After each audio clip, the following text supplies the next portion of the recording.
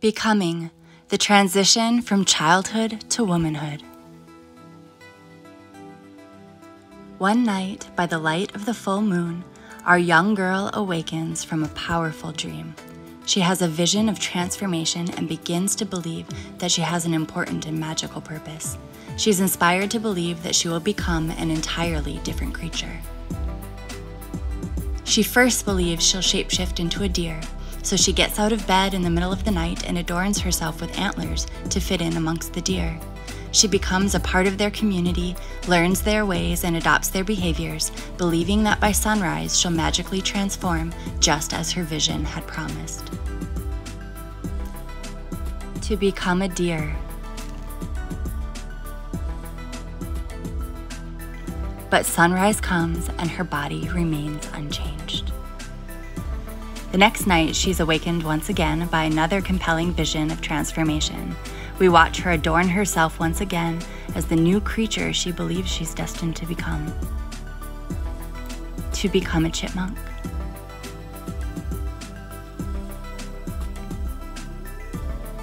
And again the next night, to become a flower.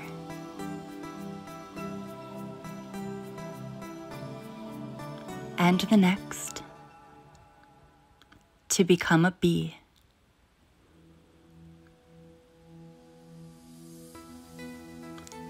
To become a fish.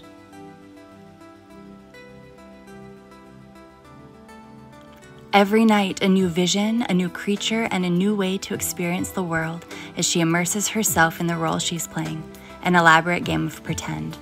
As we watch her, we celebrate the boundless imagination of a child. To become a bird.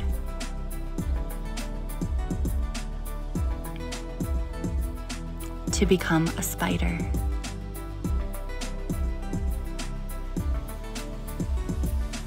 To become a wolf.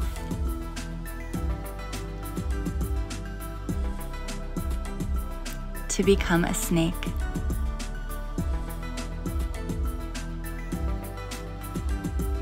To become a tree.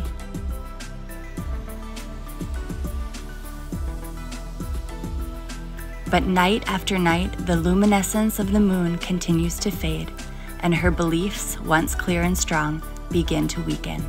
In the darkness of the new moon, she wraps herself in a yellow blanket and pretends to become the sun, praying for the illumination she saw in her dream, willing herself to shine brightly in the darkness as she tries desperately to hold on to her beliefs.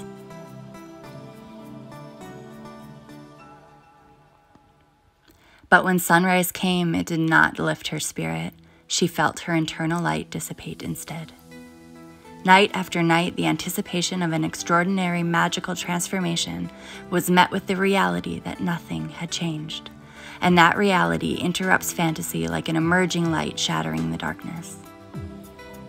Now questioning her belief system, her abilities, and her identity, she throws herself into the dark and murky waters of despair to live with the monsters. She then confides in her grandmother, sharing each vision and each step of her journey from the past 12 nights. "I've lost faith," she says. "I don't know who I am," she says. "I thought I was special," she says. Her grandmother does not dismiss her dreams or her childlike behavior. Instead, she celebrates and validates the child's imaginative mind. Her teachings insist that visions are incredibly important. There is intent and purpose and meaning deep within the girl's dreams, and one should listen carefully when we are offered these gifts. Her grandmother then asks her to reflect on what those visions showed her.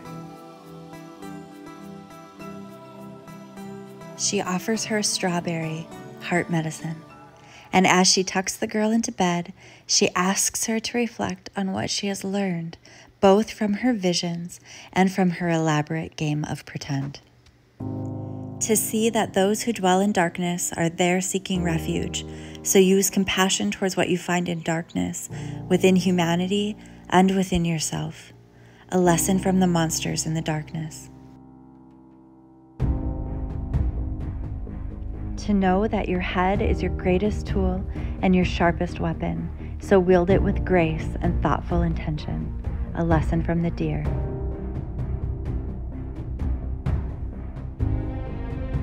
To gather your resources and be thoughtful and intentional towards the future. A lesson from the chipmunks.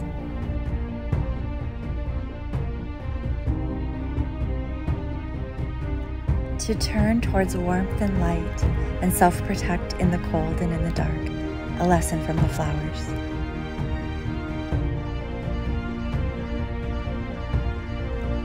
To entertain multiple points of view. A lesson from the fish.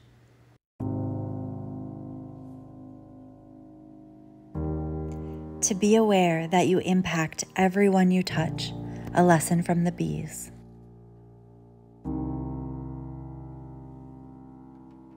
To never lose sight of those most vulnerable. A lesson from the birds.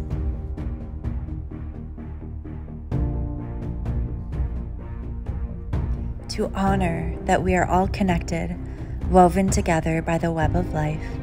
A lesson from the spiders.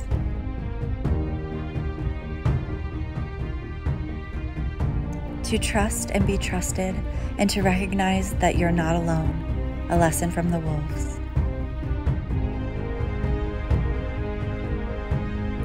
To learn to let go and shed what no longer builds you up. A lesson from the snakes.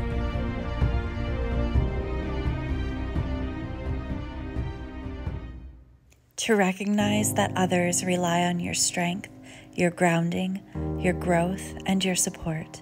A lesson from the trees.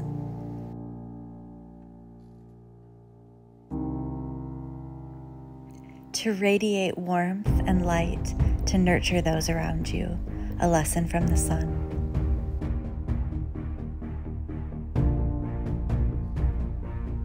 We slowly begin to realize that these lessons, these ways of understanding the world, these ways of being, are expressions of womanhood.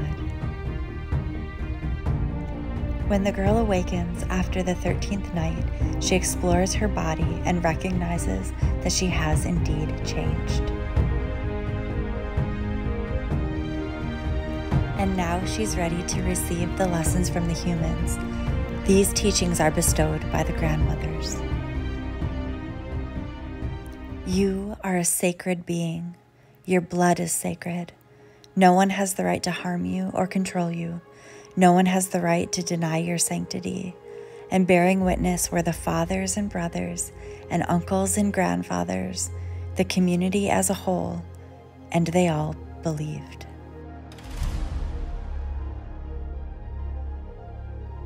You are the medicine.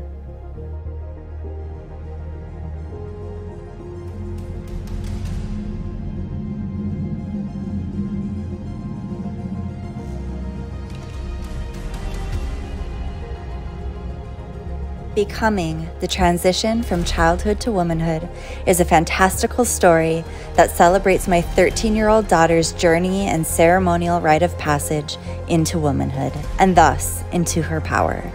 Important revelations in this series involve, but are not limited to, the following themes: our relationships to the natural world and the relevance of imagination, cultural views, attitudes, and communication regarding the physical transitions of the female body, definitions of womanhood, and attitudes towards femininity, and ultimately, the teachings we share with our daughters about what it means to have a female body and how to protect it and how to celebrate it in today's society.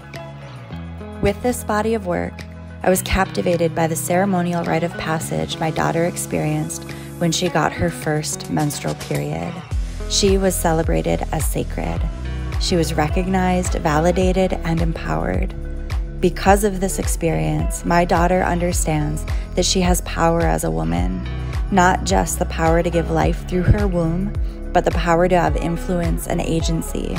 And she recognizes that she has the responsibility to play an active role regarding the health and safety of the community. She understands how important it is to be thoughtful and intentional about her impact. She has respect for her body and demands that others respect it too. Empowerment, validation, and celebration. That was not how I or any woman I know experienced their first menstrual period. Instead, for most of us, this experience is often negative and embarrassing. Imagine the impact it would have if everyone this age received this kind of validation and empowerment. As an educator, culture bearer, spiritual leader, and activist for the Ojibwe people, bearing witness to my husband's work and its impact on our children was like my third eye being opened. My portraits depict what I now see. Though this work is an entirely fantastical story, what my daughter's transition showed me is that there are healthier ways to honor this important part of a young person's life. As a white woman, I am incredibly grateful that my daughter's Native American culture gave her such a beautiful and meaningful experience. This exhibition is about the powerful impact her experience had on me as her mother and what it showed me about my own cultural experiences.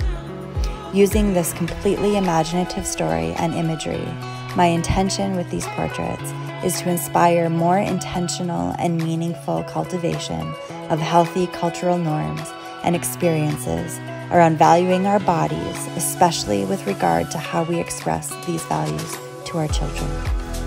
This body of work is a celebration and validation of the feminine in all its forms and in all genders. Nurturance, sensitivity, supportiveness, gentleness, warmth, cooperativeness, expressiveness, humility, empathy, affection, decoration, being emotional, kind, helpful, devoted, and understanding are all traits which have been cited as stereotypically feminine. Some have suggested that feminine traits are contrived and enforced by the patriarchy, which interprets these characteristics only as husband and child focused rather than community or globally focused, thus reinforcing the domesticity of the feminine and ignoring and demeaning the value of feminine leadership styles. This collection of portraits expresses and celebrates the value of femininity, its relevance to the health and well-being of a society, and it elevates its expressions in leadership. Though this exhibition explicitly discusses and portrays the female body, it is essentially proposing that our bodies, meaning every body, male, female, transgender, non-conforming, is sacred.